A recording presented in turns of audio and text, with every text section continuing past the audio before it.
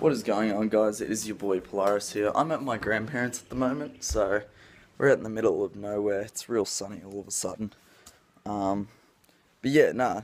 I just wanted to make a quick video about. I didn't explain it well in my last video about the team situation.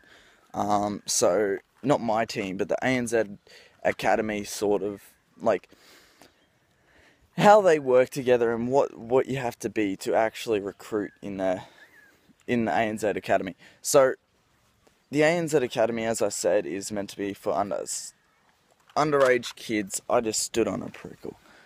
Where? It's meant to be for underage kids that, far out. For underage kids that are incapable of going to LAN events, and it's meant to keep people here for tournaments and keep the younger group in the competitive scene. Now, to get into this ANZ Academy, I gotta duck my head, there we go.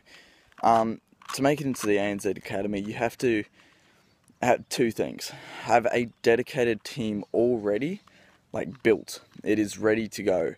And you guys aren't just mucking around. You guys are dedicated, passionate, wanting to be there, wanting to stick it through the tough times, and basically just be an all-round professional team.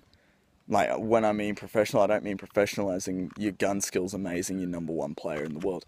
What I mean is you don't have to be the best player or the best team, but you're talking, the way you present yourself, everything is all professional.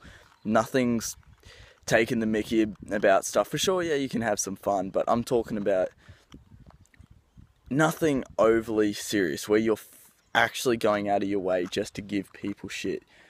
All that's not great. So, anyway, I just wanted to make a quick update for the people that didn't understand. I had a couple of people talk to me about it and go, "Oh, I didn't understand this in the video." So yeah, that's great. If you guys want to comment or talk to me about anything, just hit me up. So yeah, see you guys in the next video.